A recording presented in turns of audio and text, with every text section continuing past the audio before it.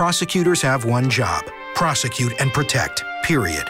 Ken Hodges did that job for 15 years, putting away thousands of criminals and protecting thousands of families, nearly doubling the conviction rate for child predators. Now he's running for Attorney General to protect all of us. So when you vote for the next top prosecutor in Georgia, you might want to choose the only Democratic candidate who's ever prosecuted anyone. It's a tough job, and it helps if you know how. Ken Hodges, prosecutor, not politician.